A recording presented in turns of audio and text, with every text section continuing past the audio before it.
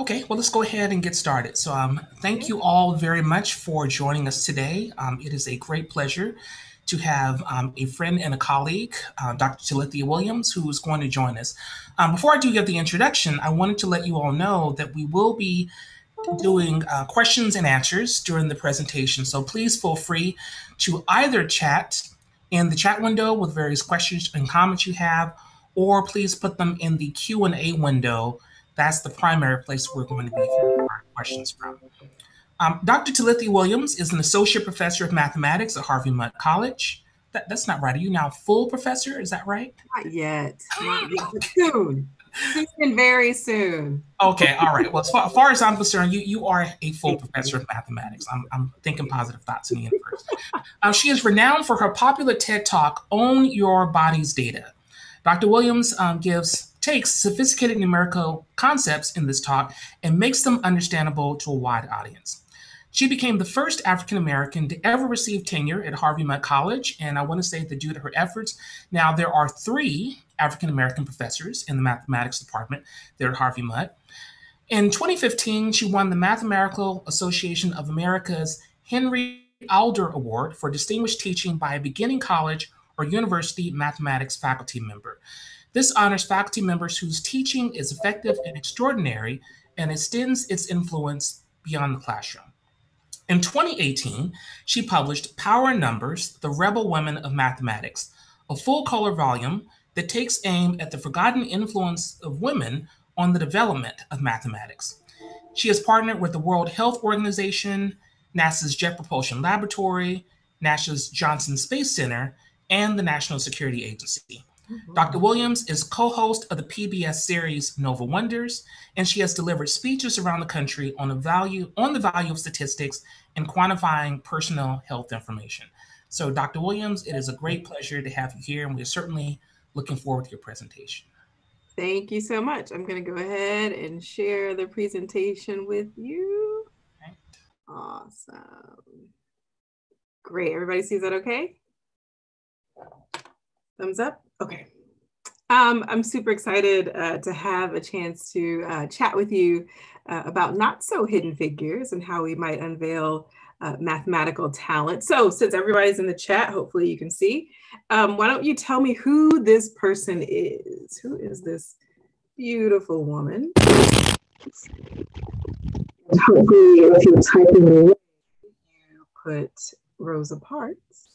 A lot of us know Rosa Parks for her activism, her role in the civil rights movement, for refusing to give up her seat on a bus in Alabama. We celebrate her. There's a statue in her honor. There's stamps in her honor, books that celebrate the life and the cause that she fought for. How many of you can tell me who this young lady is? What's her name? Any thoughts in the chat for who this woman is? I didn't actually learn about her until later in life, but her name is Claudette Colvin. Claudette Colvin also, like Rosa Parks, refused to give up her seat on a segregated bus in Montgomery. It was 9 months before Rosa Parks did, though. And so one question that I asked myself when I found out about Claudette was, well, why did I never learn about her? Why was her story hidden from me? Even though she had a profound effect on the civil rights movement, she was one of the plaintiffs who was in the case that eventually went before the Supreme Court to overturn segregated buses in Alabama. And so in some ways, Claudette Colvin was a hidden figure prior to Rosa Parks. We don't know much about her life, but yet her work was sort of the underpinning of what Rosa Parks was able to do. Now, how many of you saw the movie Hidden Figures? I'm sure many of you are raising your hands out there. But here's a clip from the movie Hidden Figures that I this is my favorite clip from the scene. It's a little bit choppy, so hopefully you've seen the scene before, but we're gonna watch it together. So we have the vehicle speed, the launch window, and for argument's sake, the landing zone is the Bahamas. Should we be able to do the go, no go? In theory, sir. We need to be past theory. So that puts the landing zone at 667 degrees north, 77.3333 degrees west.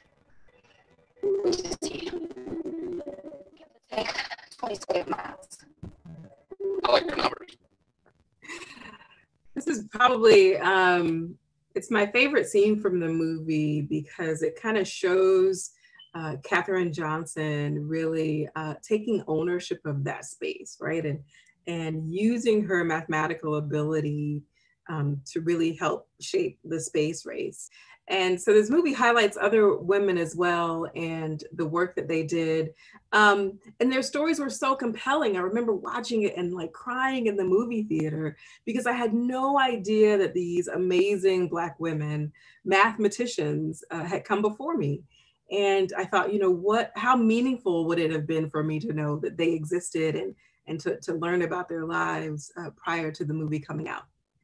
So when I think about a hidden figure, I think about a person who makes an impact without necessarily making their presence known, right? So they've made an impact maybe on the field of mathematics, but their presence isn't necessarily known in the field. And maybe it's concealed by circumstance, not necessarily by their choice. And so when I reflect on mathematicians who have made an impact for me, many of them are hidden figures. Many of them are not household names like Katherine Johnson. They're lesser known women. And so I want to highlight a very particular woman today who's made an impact on my life. This is a picture of me as maybe I was in junior high school, maybe 7th, 8th, and 9th grade. But as a child growing up who was excited about math, but could never really see herself in mathematics, I didn't know who these women were.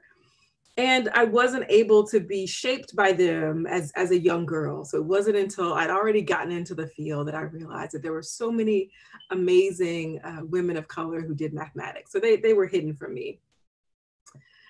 So let me tell you a little bit about sort of how I got to where I am today and some of the women who shaped me, some of the hidden mathematical women that shaped me. Here I am. This is my drill team from middle school. I forgot this is going to be live stream. Like, this is not the picture that you want on the internet, but here we are nonetheless. So you see me there, second row on the very end. As a junior high school 8th grader, I was not just super excited about math. Like I did well in it, but I loved being on the drill team. I loved dancing. I loved doing things that young girls enjoy doing. When I got to high school, I got a job as a cashier at a local grocery store. So as a sophomore, the summer after my sophomore year, I started working, and this is sort of back in the 90s. So, you know, we had cash registers that were more like typewriters. They were big, they were clunky. And I remember at work, I would always try to calculate the change that I owed someone. So if you paid with a $20 bill, I'd try to figure out how much I owed you before I could punch it into the type register. What I didn't know at the time was doing that was actually building my mental math skills, like my basic math. And so, you know, my part-time job as a cashier actually kind of helped math develop for me. The only African-American that I really knew that did math was Dwayne Wayne on A Different World. And, you know, he was fictitious, but I loved him anyway. And so, you know, for me, math wasn't necessarily something that I was going to jump at and do. It was just sort of, you know, one of the topics in school that I kind of had to get through.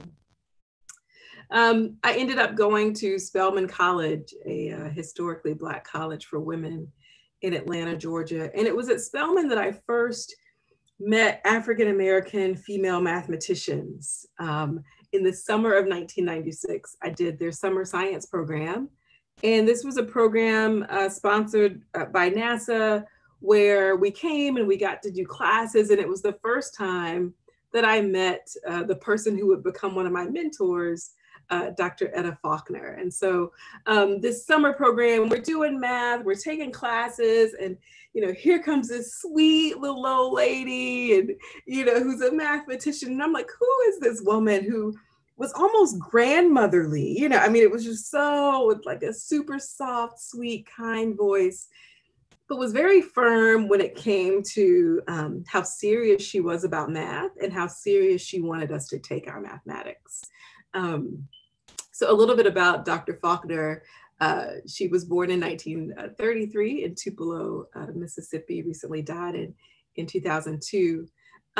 She worked at Fisk University as the chair of their math department for a number of years. Evelyn Boyd Granville was one of her mentors, one of the first women to get a PhD in mathematics, one of the first Black women. And she was encouraged to go on to grad school by her mentors and actually got inducted into Phi Beta Kappa. It's interesting when you hear about her journey in grad school. She started at University of Wisconsin, which had no female professors, no African-American professors, and graduate students who would not work with her. And that environment led to her leaving. And she ended up finishing her PhD in her 30s at Emory University. And once she got to Spelman, I think she saw the dearth of Black women who were going into mathematics and really focused her legacy on encouraging Black women to pursue mathematics. And so she founded the NASA Wise Scholars Program, undergraduate research programs at Spelman, to really guide these high achieving students toward mathematics. And so this is the point where I was entering her life, right? Through these programs that she had founded. Never did I think I was gonna graduate with a math degree. I mean, I sort of came in like interested in science, but Dr. Faulkner was the one who really helped shift me over toward mathematics and encouraged me even to continue. It's funny when I think about her last name, what does it mean to be a Faulkner? The definition is actually a person who keeps, trains, and hunts with falcons or other birds of prey. And when I think about the word Faulkner and what it means, it really makes me think about her legacy and how she likewise was training us, training women to really soar and to really be excellent in mathematics. And so that was one thing that I really take away from my time with her, that I was fortunate to have those 4 years at Spelman to be mentored by her. So for the rest of the talk, I want to shift from not just who Dr. Faulkner was as a person, but sort of what she was able to share with me. And I kind of dubbed that the Faulkner mindset, the strategies that she shared with me that encouraged me to persevere in graduate school, but also to think about the pipeline and how I might help mentor folks that are coming behind me and help build up that mathematical talent in the same way that she did. Okay, so Faulkner mindset number one, she was always about how do we build an inclusive community, right? How do we take these women who were interested and talented in math and help them see themselves as a community? She founded the WISE Scholars Program, Women in Science and Engineering. And the things that this program was really known for was mentorship between faculty, between students, and between NASA scientists. So every summer, we would spend a summer at NASA working directly with the scientist. We'd partner with faculty in the math department, do research projects. And then as a cohort, we matriculated through Spelman together. So we had that relationship.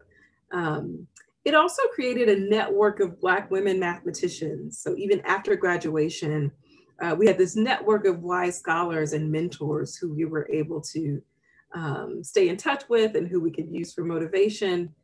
And the 4 years at Spelman were really marked by a non-competitiveness, which when you think about it, makes the process of learning mathematics even more enjoyable, right? So that I could go to my fellow wise scholars, my math majors, I could be open with questions, with confusion in an environment that was always supportive. It was always affirming. You know, she really helped to create that environment that once I got to grad school, I realized what an amazing space that was. Once I got to a space that maybe wasn't quite as affirming and it was kind of like, nah, maybe you won't be in our group. And so that was really strategic of her to create that undergraduate space. And then she instilled in us an expectation to go to graduate school. It was just like, this is what you should do. You're talented, you can do it, you're bright, you should absolutely go to grad school. And I don't think I had that mindset when I arrived at Spelman. I'm like, I'm going to get an undergraduate degree and get a job and live my life. And so she was the one who really helped to shift my thought process into even thinking about math for graduate school. The 3 summers I spent at NASA, I got to work with these amazing folks, Claudia Alexander and Lonnie Lane. I was in Lonnie's lab, and I remember the first day, and I'm like, hello, Dr. Lane. And he's like, call me Lonnie. And I was just like, no, sir, I'm from Georgia. We don't call anybody by their first name. And so it was just a completely different environment to be at NASA, where everyone's on a first name basis. And it was so much, team-based work, and to be included as a member of the team. Claudia, who also worked there, was my mentor. And, it's so powerful to visually have an image of a person who looks like you, who is doing something that you could see yourself doing. And, seeing Claudia, being mentored by her, let me see that this was a possibility for me. Like, oh, maybe I could one day, work at NASA and do this thing that Claudia does. So having that image of her, gave me something tangible to really hold on to. I remember my freshman year, Etta's math advice, because, Morehouse College is right across the street from Spelman. It's a historically Black college for men. And so, sometimes we can get distracted by what's across the street. But here's what she said: Talithia, you can be blind in one eye and can't see out the other, but you can always get a man. What you need to do now is focus on your schooling. Trust me, these men will still be there. And so I appreciate how she always kept it real. Like, she knew that here we are, with this amazing institution, our brother school across the street, and that our focus would sometimes waver. And I thought she did such a great job of saying, listen, I want you to stay focused on your math. I know y'all are happy to see these guys across the street, but you can always, find a guy. This is the time for you to really be serious about the work that you're doing. Okay, Faulkner mindset number 2, find graduate schools that will admit, matriculate, and graduate you. And as a student, this never crossed my mind, right? I told you I wasn't thinking about grad school. Dr. Faulkner planted that seed. But she didn't just say, like, go forth, find a place, apply. Just, she was really strategic in sending us places where she knew we were going to be successful, and where she had contacts or, folks in the department that she knew that were going to take care of us. And so I remember I wanted to go work with Carlos Castillo Chavez, who was at Cornell at the time. And he was doing work in math bio and, very supportive of underrepresented students. And so I told Dr. Faulkner, oh, I want to apply to this program. Here's where I want to go. And she said, you're not going to be able to find a husband in Ithaca, New York. Notice the difference between freshman year and senior year, right? Freshman year, she's like, ignore them. Senior year, she's like, you got to think about where you're going to go to grad school, because now, like, you want to start thinking about husband material. And then she said, who's going to do your hair in Ithaca? And I thought, oh my gosh, Etta, you make a good point. And so it wasn't just about, like, find the most amazing program. It's find the program that's going to fit with the goals that you have for yourself in life, right? And she knew I wanted to get married. She knew I couldn't have my hair looking a mess in grad school. And the fact that she reiterated that to me, and she said, listen, Cornell's a great place. Carlos is amazing, but let's think about what your life looks like in Ithaca for 5 or 6 years, right? She also encouraged me to apply to the EDGE program, Enhancing Diversity in Graduate Education. Woo, woo, EDGE. I did the EDGE program in the summer of 2000. There is my cohort there in the slightly blurry picture. We were at Bryn Mawr that summer. Amy Radenskaya is there, and Rhonda Hughes, and oh, Ellen, yay! And so it's it's so amazing to me the way that Dr. Faulkner was able to sort of do a warm transfer, right? From Spelman over into the EDGE program that was run by Rhonda and Sylvia Bozeman, and how they really shepherded us. This program shepherded me through graduate school and shepherded women through graduate programs. Many of you who are edgers can attest to. I was a mentor for the program in the summer of 2003. And so the other picture you see there is me as a mentor at Pomona College. Yay, Pomona. So the EDGE program was really great too, because, you know, the way that Dr. Faulkner sort of shifted us through in this program then guided us through graduate school and giving us sort of that cohort mentality to be with. I started at Howard University in their PhD program in math and took a stats course, fell in love with statistics, and ended up transferring to Rice University, where I finished my PhD in statistics. And there is my amazing advisor, Kathy Enzer, who is still there now. And finished my PhD with a 2-week baby in tow. That 2-week-old is now 12 years old. Wow, that was so long ago. Notice these are all pictures from graduation. These are all the happy days. Another talk we'll talk about leading up to that, but for now you get all the happy pictures. Lastly, the Faulkner mindset number 3 for me that she taught me was really to pursue my passion. And I remember as I got closer to graduation from grad school, from Rice with a PhD, by that time, Dr. Faulkner had passed away.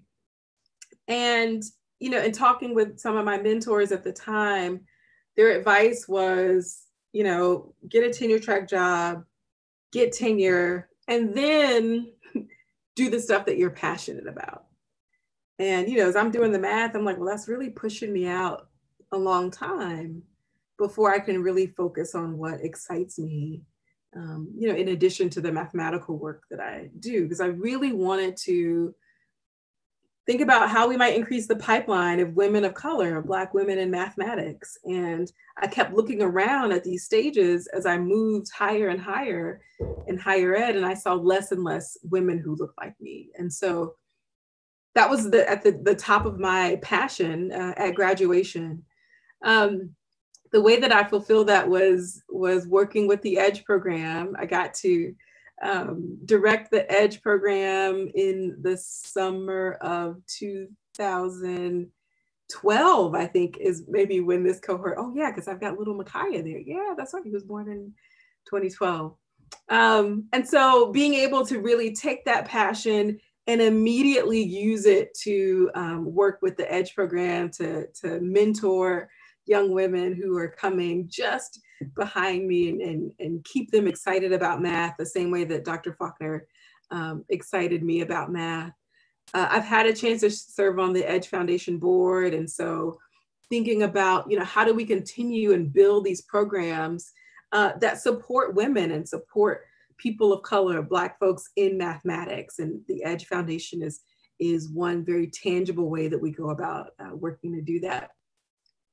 I love this quote by Dr. Faulkner. She says, perhaps the most rewarding moments have come when younger faculty have undertaken the same goal and have surpassed my efforts, reaching out to the broader community to help minorities and women achieve in mathematics. So I want to leave you with some ways that I think I've tried to take those words and put them to work in my own life. How might I think about like reaching further out and touching the lives of other women and people of color in mathematics. When I got to Harvey Mudd on the faculty, there were very few students of color, Black students and Black women in particular. And, you know, being in Southern California, it's a very diverse part of the country. And so I thought, well, what can I do in this moment to change the makeup of not just students at Harvey Mudd, but students who might come to the Claremont colleges, or just encourage Black girls to think about STEM and math and engineering. And so 10 years ago, I partnered with a local nonprofit, and we started a STEM conference for underrepresented girls and invited them to Harvey Mudd's campus, them and their parents, for an all-day Saturday event. And so this is really one way that I wanted to reach out to the local community. I partnered with churches, guidance counselors, worked with our community engagement office, even invited leadership from the college to attend these events, because it wasn't just like, yeah, let's bring these girls here, but let's think about how we might partner with the community to really transform the landscape of higher ed, especially when it comes to women in STEM and getting them excited about STEM. This is a picture of the guidance counselors who are at Claremont High, and Nikki Mitchell, the Black woman on the back row, she came to the first session and did a session for our parents. And so every year she's come and done workshops for the parents of our girls to give them resources, because many of them come from schools that don't have as much funding or resources as Claremont High does. And so she gives them all of that so that they can then use that for their daughters and for their sons as well. One of the joys of the Sacred Sisters Conference is getting current students to volunteer and working with my students to help them really think about how they might impact women and people of color in mathematics, how they might really get excited about that work and about taking that on in whatever they decide to do too. And so it's been really an unexpected joy for me to see how my students are impacted when they volunteer and see all these girls who are so excited about math, who are so excited about STEM. And to see that many of them come from school districts that lack resources, that lack counselors. And so it has nothing to do with their ability. It really has to do with, their zip codes and the resources that their high schools have. And so helping my students be sensitive to ways that they can impact that change in their careers as well. The structure of the conference stems from a lot of the mentorship that I got from Dr. Faulkner, giving the girls a chance to use their voice in that space, to meet women of color at small roundtables or presentations, to see how women are using math and statistics and data science and engineering in their everyday life. I shared with you, it wasn't until I got to Spelman that I met a mathematician. And I thought, well, one component of this conference, I want these girls to see people who look like them, who are already doing STEM, right, in some way, so that they don't have to wait until they're a freshman in college to be inspired to see themselves as scientists. And so a large component of the conference is showcasing women of color who are scientists and engineers and computer scientists who are using math and science as an example for these young girls. The first year, parents came and they were just like, I'm not leaving my baby here. Like, we didn't have anything for parents to do. We were just like, it's a conference for girls. Thank you. Come back later. We don't even have food for you. Like, don't stay. Parents hung around. And so that's when we were like, well, maybe we should do a parent workshop. Like, we should do something while they're all hanging out here.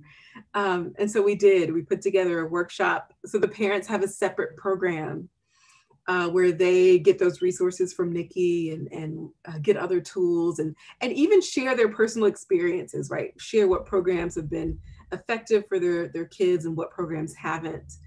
I love this quote. Every year we do a survey, and this is a quote that one of the parents said, I most enjoyed seeing the excitement and wonder in each young woman as they sat at the footstools of women who were practicing and actualizing their dreams. So that really spoke to me. The conference has been highlighted by Forbes magazine in terms of ways to increase educational opportunities for minorities in STEM. So that was really exciting. We got written up in the local news, Inland Valley News and the Daily Bulletin. And so that was fun to sort of see how this one idea had really put our campus in the spotlight as us being a resource and being a place that attracts girls of color into STEM fields. And so I was really proud to see our school represented that way. And then lastly, when I think about how I might personally make an impact it really has to do with how I might continue Dr. Faulkner's legacy. I think she mentored so many women at Spelman and beyond, and those women, myself included, have gone out to make an impact because of her work. So a little bit of my advice that I'll share with you in terms of making an impact and living out your passion is, one, to bring your whole self to work. And you know, this is something, these are three of my colleagues, so Dagan and Art and Daryl with our youngest son, Micaiah. So this is, oh gosh, 8 years ago. You know, it's sometimes, you almost sometimes want to separate the two, right? Like, you know, how do you let people see inside and, you know, see the inner workings of your life? And I thought, well, if I'm going to be successful, I need people to embrace everything that I bring to the table. And so those were 3 times where this kid was at school with me, and I'm like walking around like, can you hold this baby? I got a teacher, can you do this? And so really kind of inviting people to not just partner with us in raising our kids, but you know, that this is a part of me that I'm bringing to the table that I want to share with the department. Micaiah is one of 3. And, you know, it's important, I think, for all of us, but especially for women and people of color, to feel like you can bring that part of you to this space. Because when you don't see a lot of people who've come before you, who've done that, you know, many senior colleagues at my institution had, you know, wives who were stay at home. And so, you know, if you don't see that around you, sometimes you wonder, well, is this okay for me to bring all of myself to this job, to this position? And so I want to encourage you that you should. And that's what I've tried to do. And I think it's made my work-life balance all that much better. And then giving back to the community, Edry mentioned the TED Talk and the book. Power in Numbers, you know, one of my reasons for authoring that book was that I didn't see these women growing up. I didn't know their stories. I didn't know about NASA's Hidden Figures. You know, I didn't know about all the amazing women who'd come before. And I wanted to sort of leave behind breadcrumbs. Like, you know, there's got to be some way that girls aren't in college before they learn about who these amazing women are. And so in authoring that book, I wanted to highlight in a beautiful way some of their stories. Eugenia Chang is one of the women that gets highlighted. She's a popular mathematician. Here she is on Colbert at the bottom. And so her work is highlighted. I just wanted to show you just a couple of pictures from the book because it's very visual, as Edry mentioned, and really wanting to kind of invite people to the table, invite them to share now the late Katherine Johnson's life and all of the work that she did, working with my editor to go and like find some of these old pictures. And, you know, when you think about the amazing impact that she had on the space race, her calculations, and yet you look in the control room and you see all white men, you know? And so just to think about, you know, as we grew up learning, like I never knew that her impact was behind the scenes and the work that was being done. And so I really wanted to kind of highlight how often that work was hidden. And so it's beautiful to be able to see her later in life get the recognition that she so rightfully deserved. And then for me personally, I think the way that I've really wanted to think about impacting the next generation is public engagement, how to get young girls and families and parents just excited about math, about the possibilities that are available in statistics and data science, and the value and the joy that can come from pursuing these fields. You know, often I'm sure as you interact with folks and they say like, oh, this is hard, math is so hard, I can't believe you're a math professor. You know, I want to share the other side of that, is that there's joy and there's beauty and there's a lot to get excited about. And so I've been excited to share that message in different spaces. Got to recently partner with PBS and host the show Noble Wonders. This was so amazing because it was completely unexpected. I think when they first reached out, my thought was, you know, you're joking. Like, there's no way that you're serious about me hosting a show, right? And so to see it all come together, to see this 6-part series come together, to see how they had been really intentional in showcasing diversity among the host of the show, among the scientists who they featured, and how their goal, like Dr. Faulkner's, was how can we change the face of science? How can we let everyone see that everyone is a part of this field? And so that made me really excited to partner with them and to build on that legacy. I'm gonna show you a clip from the movie. Inside the human brain, there's about 100 billion neurons. 10,000 others. These connections come from everything. The human brain can compose symphonies, create beautiful works of art. It allows us to navigate our world, to help the universe, with technology that can do amazing things.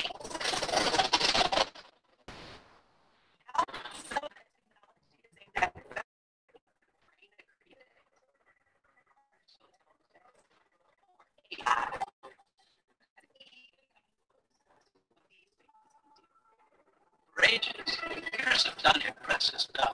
They crack codes, master chess, operate spacecraft. In the last few years, something has changed. Suddenly computers are doing things that can seem much more human.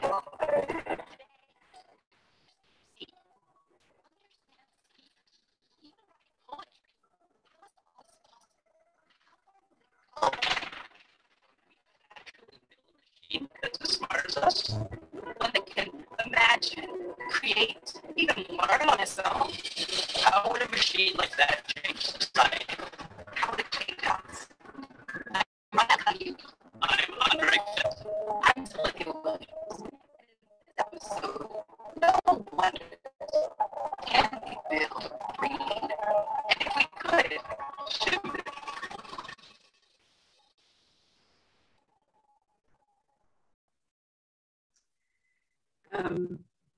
I think Dr. Faulkner's legacy lives on in the women that she touched. And, you know, our lives, my life in particular, has been dramatically shaped by not just her mentorship, but her encouragement, her friendship, her counsel when things got difficult, you know, encouraging me to persevere. I love this quote that she says, and I'm going to end on her words. She says, "I've devoted my entire life to increasing the number of highly qualified African Americans in mathematics and mathematics related careers. High expectations, the building of self-confidence, and the creation of a nurturing environment have been essential components for the success of these students. They have fully justified my beliefs." Thank you.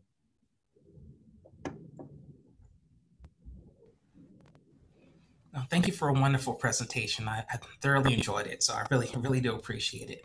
I do want to give people some more time to maybe put some questions, comments here in the chat window. We're going to try best to go through them, but I wanted to start off with a few questions for some things that you've said here. I want to go back to the Sacred Sisters, the conference that you had, and in particular about the Parents Workshop.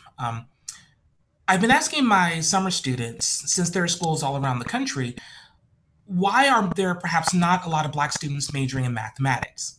And they start to tell me that perhaps for a lot of students in their households growing up, math wasn't really that big of a deal, that their parents encouraged them to maybe go into one of the professional fields, like, you know, be a dentist, be a doctor, be a lawyer, be an engineer.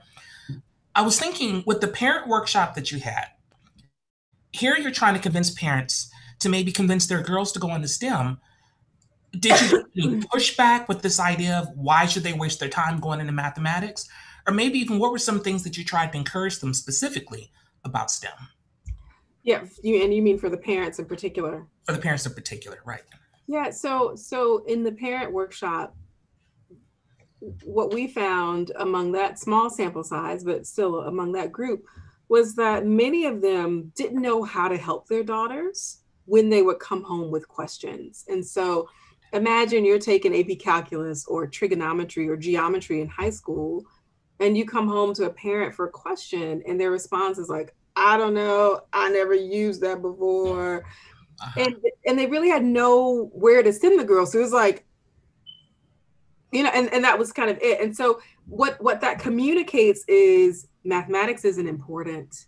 I don't use it. You don't really need it to be successful. You know, like, and so we had to talk to parents about, here's what you say in those situations. Like, you know, erase everything you've ever said. You say, that's a great question. Hey, there's this homework hotline that HMC has where I know their students can help you with math. Why don't you call? Like, let's sit down and call together. Or, yeah, oh, you know what? Let's go back to the point where you understand and then show me what it, like, walk me through. So we literally had to give them tools, right? Maybe, you know, you couldn't get into a hotline, you didn't have a tutor, but like, okay, ask them to sit down and explain it to you, because sometimes in trying to teach you up to the point where they know, it'll click, you know, or you'll remember something, or the two of you can work it out together. Even if you can't, it shows that you're invested, that you care, right? That this is important. I want you to get this, and I'm going to take time for you to get this, as opposed to, I don't know, ask your big sibling, you know? And so for us, it was, you know, because those are the moments where girls see that math is or isn't important, right? Or when a parent says like, well, what are you going to do with a math major anyway? We would show them like, here are all the different opportunities when your child is interested in math that they could do, so that they knew this in the back of their head. And even when their kid would say, oh, what am I going to use this for? It's like, ding, ding, ding. That's your chance to say, here are all the things you can do in math. And so I think our parents really needed ideas for how to support, especially some of our parents who had kids that were first gen, right? It's like, they don't have a high school diploma. They don't have it, you know? And so like the thought that you could help your kid with math was overwhelming. And sometimes in not knowing, it's easy to say, well, like, it's just not important, you know, instead of like, I don't know, but let me help you to understand. And so really we were kind of helping parents to give them resources that are going to help them be supportive, even if they didn't know how to.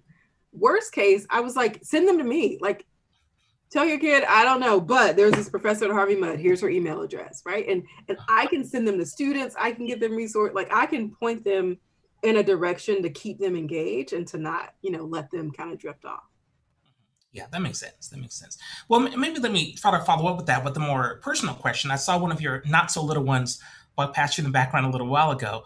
I'm wondering, how do you raise Black boys in particular to enjoy the STEM fields? You know, there's certainly a lot of push to maybe be a rapper, to be a basketball player, you know, be something flamboyant, but there's really not a lot of pressure to be an intellectual. So I'm just wondering, how do you deal with that in your own household? Wow, that's a great question. So for context, my husband and I met in grad school. He was in applied math, I was in statistics. So like when you think about uber nerdy parents, like we are there. We don't have a television in our house. Like here's just one room, there's no TV.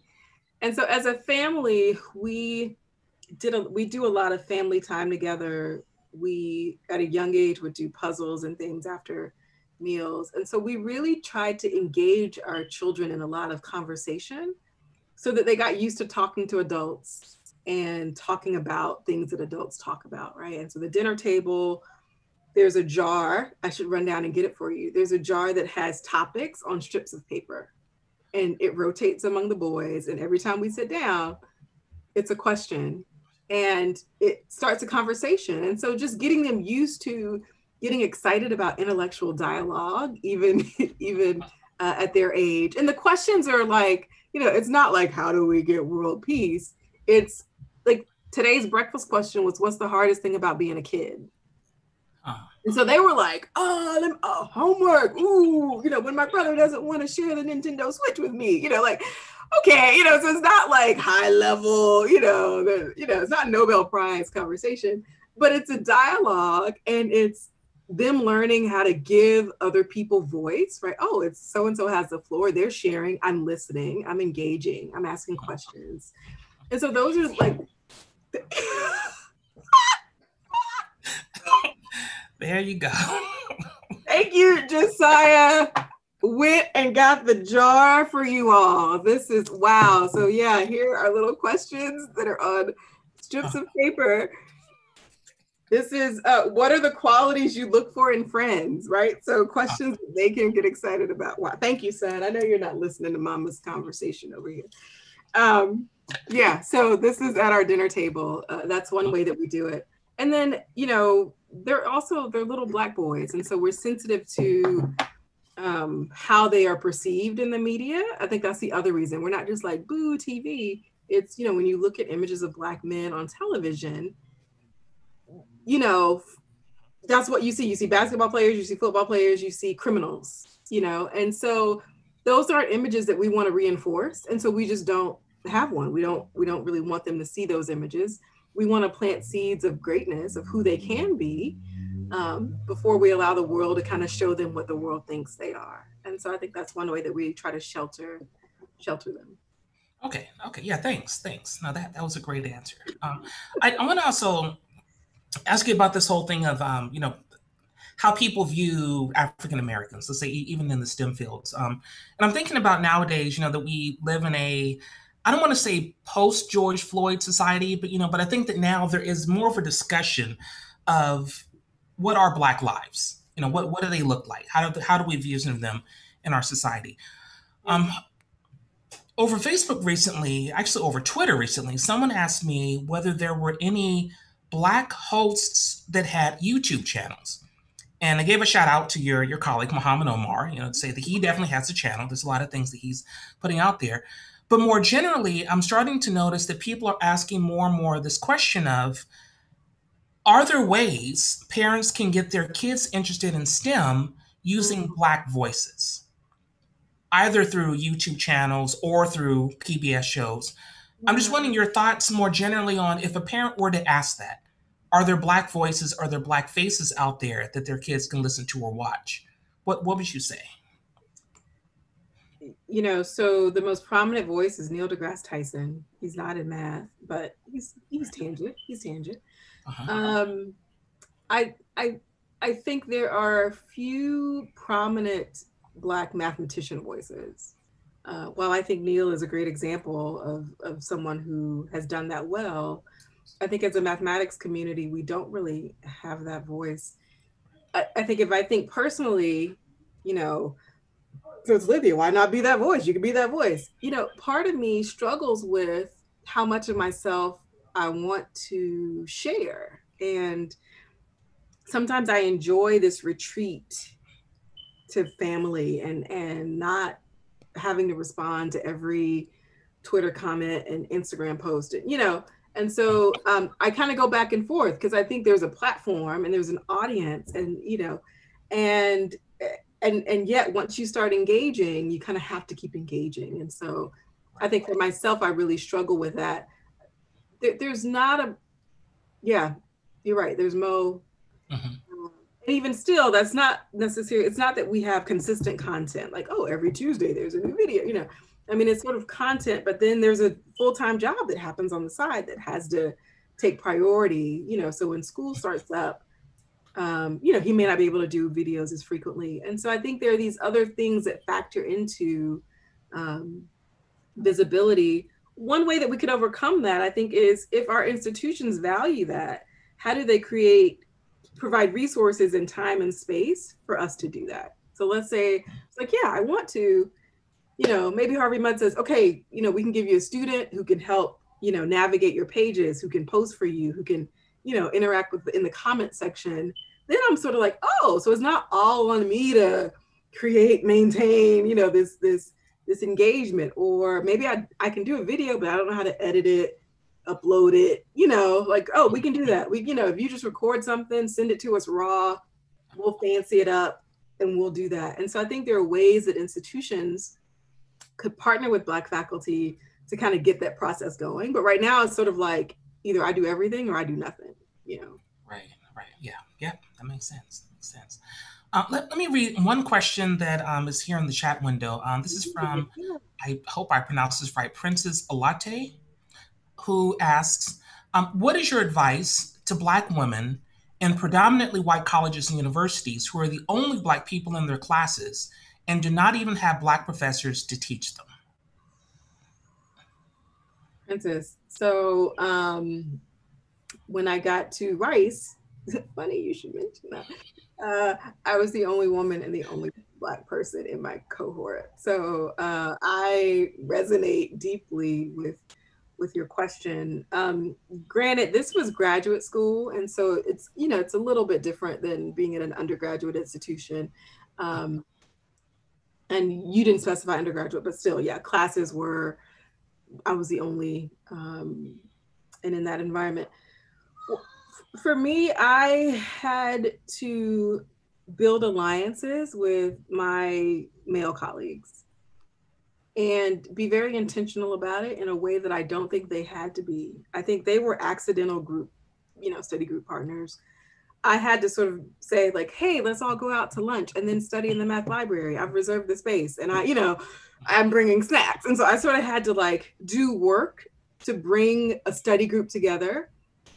It ended up that we worked together for the entire time that we were at Rice. But I sheltered a lot of that work because I needed a group. I needed a study group, and no one was like flocking to work with me.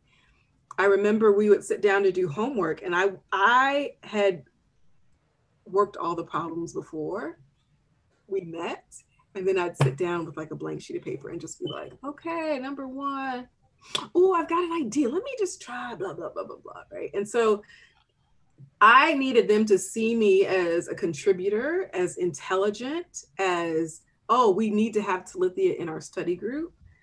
And so these are things that I think as a Black woman, I felt like their image of me is not going to be like, oh, she's the smartest one here. Let's work with her. And they're great. Like, yeah, nobody was mean. You know, none of my, the guys in my cohort weren't, you know, evil or anything, but it was just sort of like their assumption was not, let's invite Talithia over to do homework. And so I had to create that. I had to show that I was intelligent. I had to demonstrate that, oh, I can just solve a math problem on the spot. Never mind, I worked on it for 2 days straight, you know, and finally got the answer. I'm trying to put it up here like this stuff just comes naturally for me. So then by the time a couple weeks passed, when I did have questions, when I didn't really know how to do it, I could ask that in a space where folks assumed that I was really bright and intelligent, and not the first time I asked a question, they're like, ooh, now how did you get in? Because you got questions, you know. And so I think I had to be very intentional. You know, and it's interesting in terms of colleagues and professors, because professors are sometimes very unintentional. Oh, this is being recorded. Okay. There was one conversation, it's gonna stay here. Don't copy, don't paste, don't tweet. The guys would always talk about sports. Like in the time before class starts, you know, you come in, you get situated, and the prof would be like, oh, did you guys see the game? They're like, rah, rah, rah, rah, rah. You know? And I would have nothing to say because like, oh, I don't watch baseball, I don't care about baseball. And so one time I came in, they're like, did you guys see the game? I was like, you know, I wasn't feeling well last night.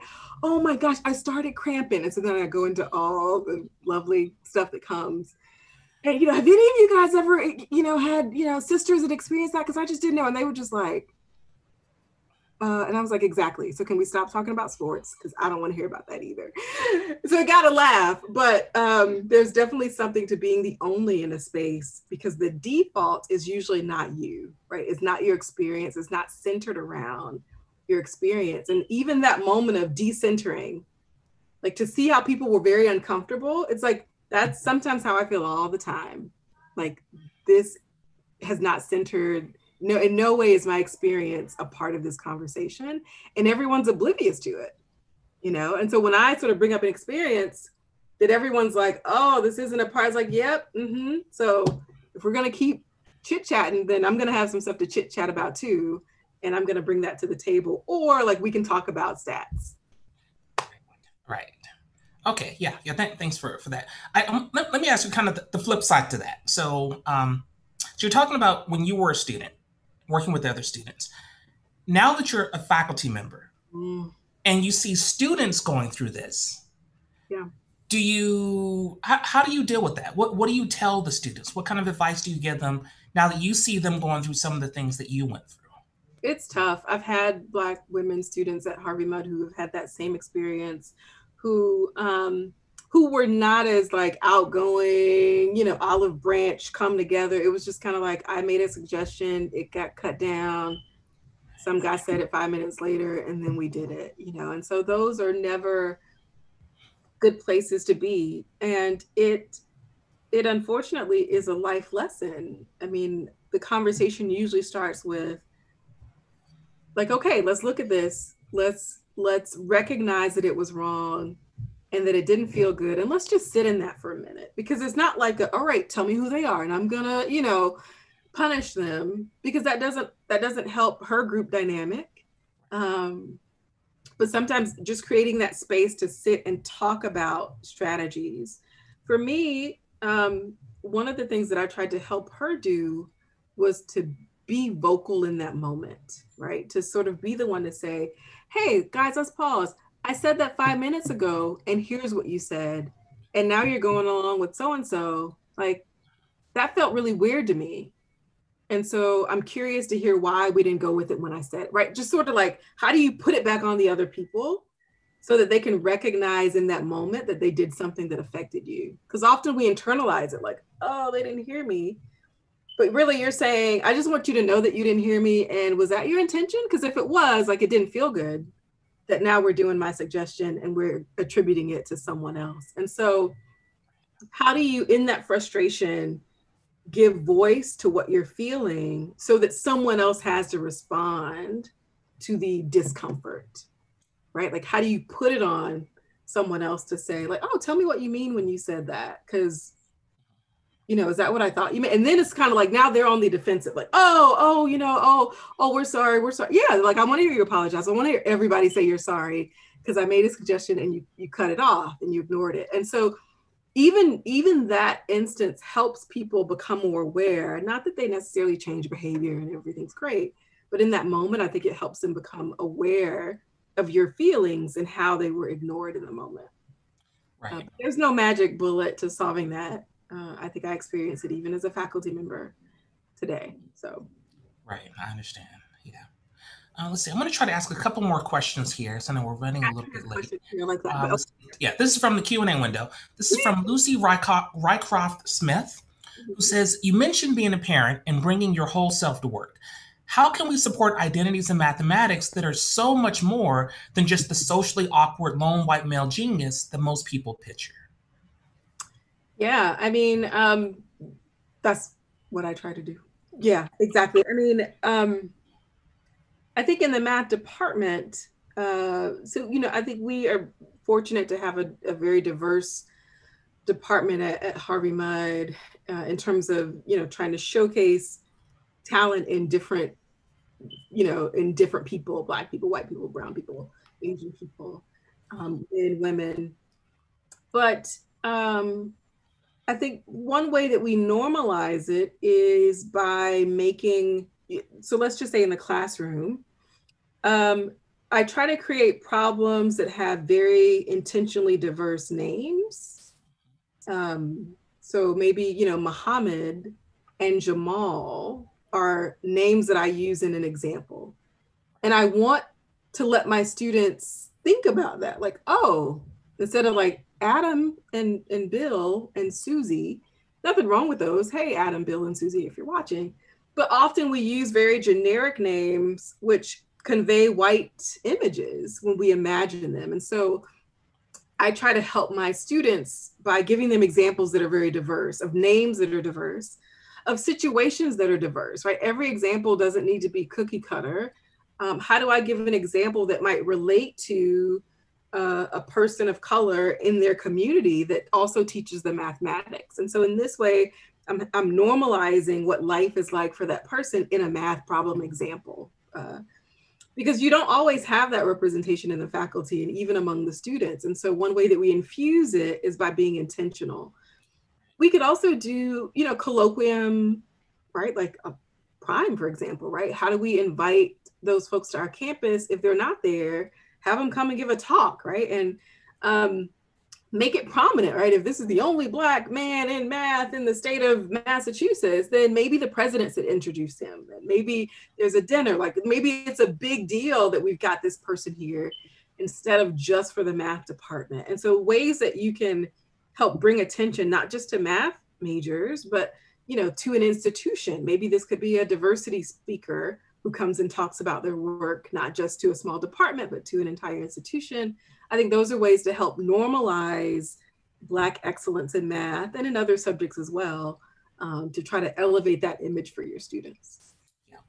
Oh, that does sound great. Let's see. Let's maybe try to do one last question. I know that we're way over, but I do want to try to get to one more. So we'll call this the last one. Catherine Knitzo asks, how did you find your voice speaking out about reaffirming people of color and women of color in STEM?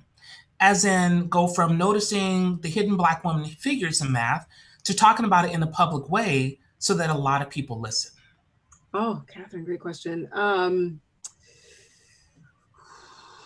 How did I find my voice? I think it grew from sharing my personal story. So if you were to look back at talks that I would give 5, 6, 7 years ago, they were often about my journey. So kind of the first half of like, oh, I was in, here's me in middle school, here's me in high school. I worked as a cashier, I wasn't doing summer research programs. Right. I was mentored by these women of color.